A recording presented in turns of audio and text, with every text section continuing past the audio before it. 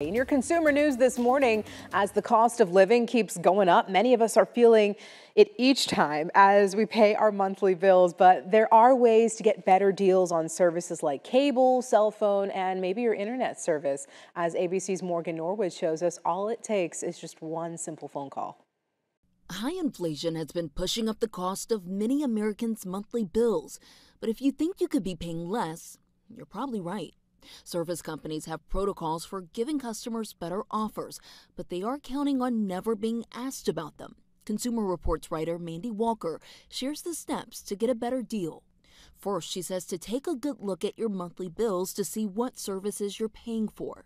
See if there's anything you don't need anymore that you're paying for, like high-speed internet because the kids were gaming, but now they're at college, or cell phone insurance, but now your cell phone's 6 or 7 years old.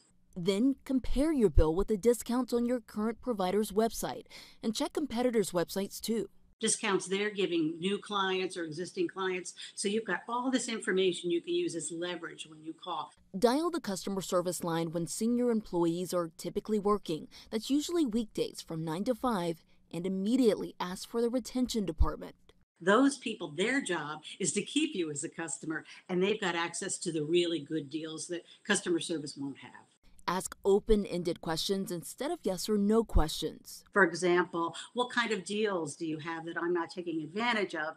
They might even throw out a deal that you weren't even aware of, that you didn't even see in your research, and you might get an even better rate. And don't jump on the first offer.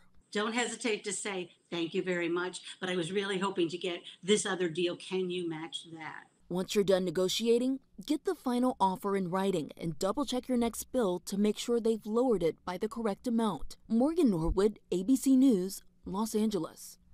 All right, so try repeating those steps to lower other bills, like maybe your home alarm company or pest control services. That might help.